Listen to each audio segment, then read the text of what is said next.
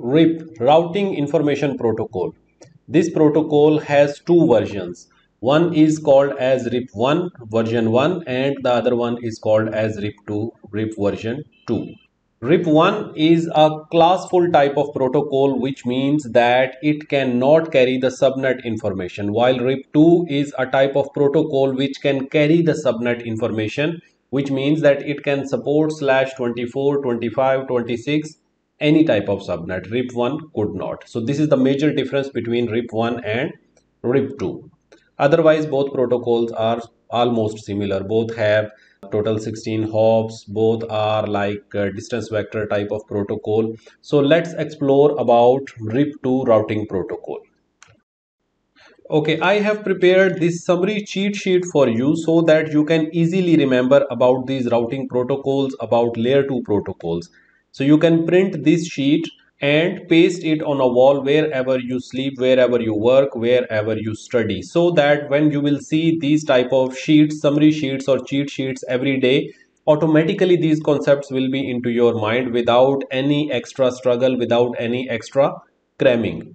Also, the quality of these sheets is very high. I can zoom in. I'll share the PDF in the video description as well.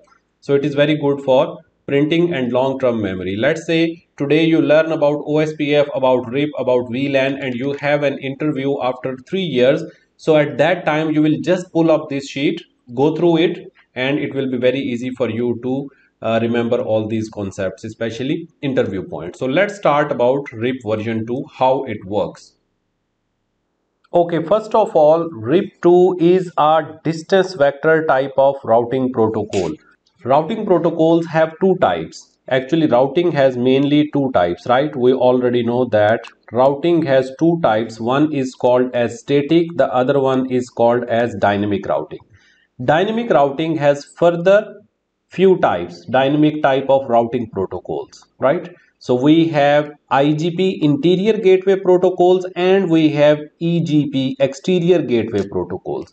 Inside exterior gateway protocol, there is only one type which is called as BGP version 4, which is common these days. There were many, but this is the most common we have to remember.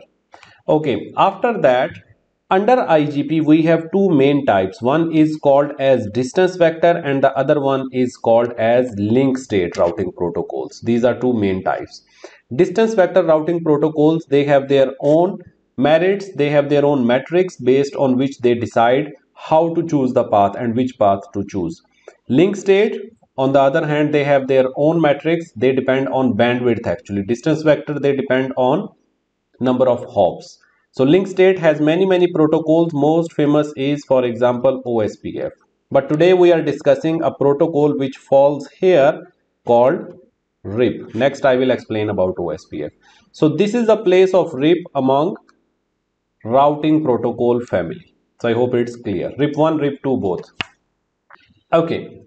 The standard of RIP2 is RFC 2453, which came in 1998. So I would recommend everyone to go through this RFC. It is based on an algorithm which is called as Bellman-Ford algorithm. The number of messages which it supports, there are two types. I will explain later.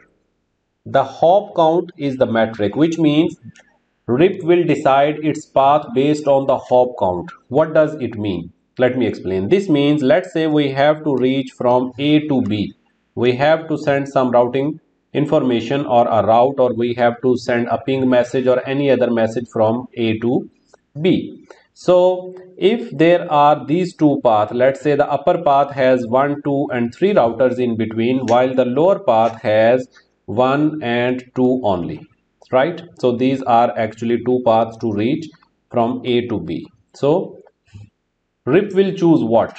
And let me give it some bandwidth as well. Let's say the bandwidth is 100 MB here, 100 MB here. The whole path is 100 MB, right? End to end. And then this one is 10 MB only. 10 MB, 10 MB means less bandwidth. So if the routing protocol is RIP, so let me ask you which path it will choose. It chooses based on the hop count. So RIP will choose this path. This will be the path of the RIP. While if it is OSPF, OSPF is going to choose from here, which we will discuss later, that why, because of this bandwidth. Actually, it doesn't care how many routers are coming. So RIP will choose based on the number of hops, because here we have two routers in between as compared to this path. So it will not choose this path, it will choose this second path. This is called as metric or hop count. And the maximum hop counts which RIP can support is 15. After 15, it thinks that okay, the routing information is not reachable, is not useful anymore. Why we have designed like this? Why 15? Let's say we are reaching from A to B, right? We want to reach from here. So after going through all this information, if it comes like first hop, second, third, fourth, fifth, sixth, seven, up to after 15 hops, it thinks that okay, 16th hop is unreachable. So total number of hops are from 0 to 15. The admin distance is 120 for both RIP1 and RIP2. It supports load balancing, and then the multicast address which it uses to transmit its information is 224.0.9. All this information actually is very important for your interview. So please remember these. Please paste this sheet or at least print it, keep it with you for interviews. So another major difference between RIP1 and RIP2 is that RIP1 uses multicast. This is the multicast address, while RIP1 uses broadcast. So it's an old type of protocol. RIP1 is more older than RIP2. And for IPv6, it uses this address FF02:9, and it supports both IPv4, IPv6, and it uses UDP for data transmission, and it uses UDP port number 520. It supports authentication as well, while RIP1 does not support. So it means RIP2 is more secure as compared to RIP1, and RIP2 supports CIDR and VLSM, which means subnetting. So this is a quick introduction of RIP1 and RIP2 and their major differences. So let's discuss one by one other important points about RIP1 and RIP2.